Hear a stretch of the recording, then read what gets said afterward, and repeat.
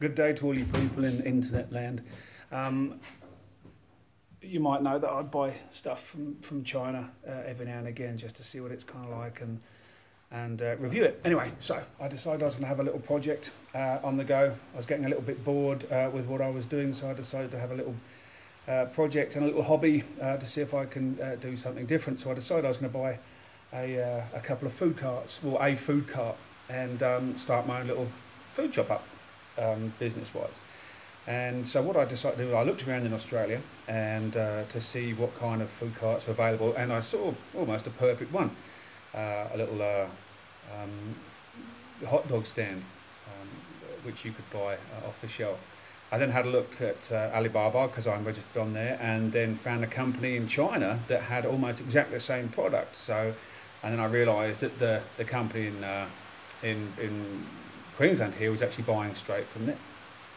So what I thought I'd do is I'd then buy one, or I managed to get two from China purchased and shipped over here for less than the price of one in Australia. So I thought I'd give it a go and see what or how it came. Now, bearing in mind, when I approach these people, I've asked for carts that are legal in Australia. All right?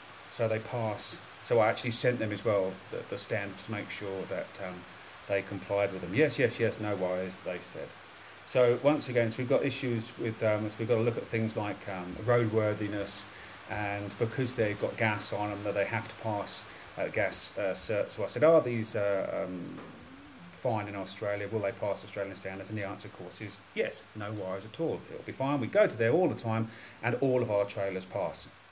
So fantastic, I thought. What I'll do is I'll ship them in there, take them down, gas cert, and then roadworthy, boff, off we go. Things aren't really always quite as they seem. So I brought these two guys over, and I ordered two different ones. I ordered a small one and a bigger one, because I really didn't know where I was going to go with this. So what did they do? They sent me two small ones. So first of all, right off the bat, I've lost $300 or $400 US. So, okay, fair enough, whatever. And so I phoned them up, or emailed them, and they said, oh, really? But you've got two big ones. And I said, no, in fact, so I took a photograph, sent it back, and they were very apologetic, but that was it, as far as it went. I then said to them, well, hey, listen, as far as it goes with legalities, what about the lights on it? And they said, you don't need lights for a hot dog trailer, which made me laugh, because it's a trailer and it's going to be pulled by a car and it needs lights. I'll just show you something. This is how the trailer came. Look at that. Not one light. Nothing at all on it. Zero. Okay. Nothing around the front. Nothing. So there we are. Number one, we're stuck. We've got lights, which need to be done. So they said, well, I'll send you lights. So I said, okay then. What about the umbrellas? Yeah, you've paid for the umbrellas, but they're too big to send, so we won't send them. Oh, I thought. But I paid for them.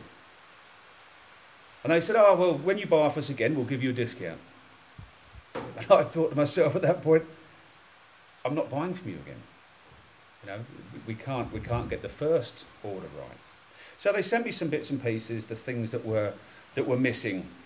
Chinese lights with no instructions, lights actually didn't conform with the Australian standards once again. So I had to go and buy my own.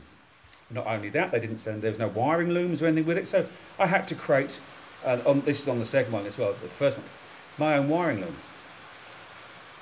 The state of the trailers themselves actually need a lot to be desired. The build quality is poor at best, and I'm talking really, really poor. Childish welding, the manufacturing quality is just dreadful, and you certainly, if you built it yourself, you wouldn't put it out, you wouldn't let anyone see it. It was that bad. I'll show you a couple of instances in a minute, but really the trailers they're very badly put together, and really, as far as standards go, they're to no standard at all. Perhaps an odd job man in a Chinese factory on a few yen a day. But yeah, so look, even the point of the gas for these things, and I'll take you around it in a minute, the gas is illegal. It's not just doesn't comply, it's absolutely illegal. Okay. So there's no conformity at all with any Australian standard whatsoever, even though you're given to believe at the time of purchase that there is. I was talking to a chap the other day about the trailers when I took this one in to get the other one to get its gas, and they got to rerun all the gas because I've invested a bit into it, so I want to get it going. And he said the Australian trailer market is on its knees because of this rubbish that's coming into Australia from China. And that is such a shame, because the build quality in Australia really is far, far superior to anything that you get overseas. Bearing in mind as well that if it's built in Australia by a registered gas man, you don't need a gas cert and all that kind of stuff, okay, because it comes with it. It's legal off the bat. They can't sell you a trailer that isn't legal, okay? Purely and simple, that's the case. It started to rain a little bit, so I'm just going to show you around this trailer. So here we are, quite simple. I'm just going to see if I can maybe even turn this around. I just have to, I'll have to work like this for a little bit. So if we take these off, there's a little cooler in here, okay, which you can't actually get out, so you'll never be able to clean it. Pointless. Here is the what can only be described as a gas burner straight from a barbecue. They've hacked it apart, and it's about as illegal as you can get. As I said, when I've taken this in now for its gas cert, the quote come back at about 500 Australian dollars to get it fixed. Boom, straight away. So I've got two, so that's a grand. And if you have a look at things like build quality, you'll understand what I say about the fact that it is just absolutely dreadful and very, very poor. If we head just a little bit down to the underneath side of things, which makes me laugh, you may see that the welding on it it's almost to the point of being dangerous. Okay, the suspension is on back to front, and it's probably too heavy for the trailer itself anyway. There's a little interesting part, I don't know if you can see it just up underneath here. There's holes all through it. Incredible, absolutely incredible. And someone in their QA department has decided that all of this is totally acceptable, right? And sent it out. So, well, yeah, QA department, a little bit farcical that is, it's probably the tea lady.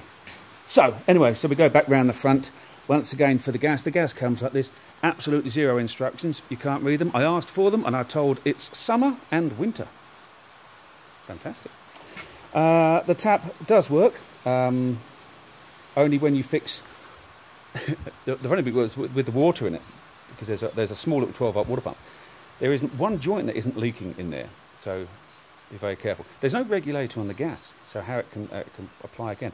This little ring here for the gas tank is also illegal, as the camper or the trailer people may realise that it's too big, you can't have it sloppy, and it sloppers around all over the place.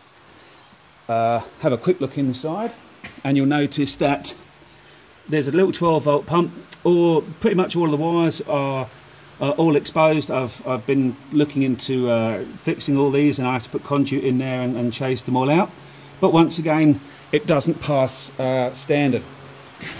The wonderful Chinese put these bolts into the suspension, which means that as it goes down the road, this will chew through the plastic bushes in the leaf springs and wreck it. So I've had to change all the bolts out as well. Really, in all honesty, it's hard to believe that someone has decided anywhere, even as bad as they are, that this is an acceptable level of manufacturing in any country whatsoever. But, of course, when you ship it across the seas, the person at the other end has zero backup, nothing, because these people honestly don't care. Okay? So the wheels and tyres rated 80k, probably not what I need. The load rating is alright, and it comes with some exceptions, I suppose, because it's way less than 750 kilos that we should we should be okay with the registration. This is the little thing there, UK Evan Limited China branch, and it's from the Baoju.com, Chinese branch of someone who manufactures something completely useless. Anyway, yeah, look, you've got a giggle, haven't you? Really, it's probably going to last maybe 1 week of travel before the suspension falls off, and then we just drag the rest of it down the road, and then eventually take it to the scrap heap, where unfortunately it's probably either come from or will be going to in the not so distant future. So there's a lot of work that needs to be done to get these things right, and in all honesty, the money that you would spend and the time taken to do it all, I just wouldn't bother.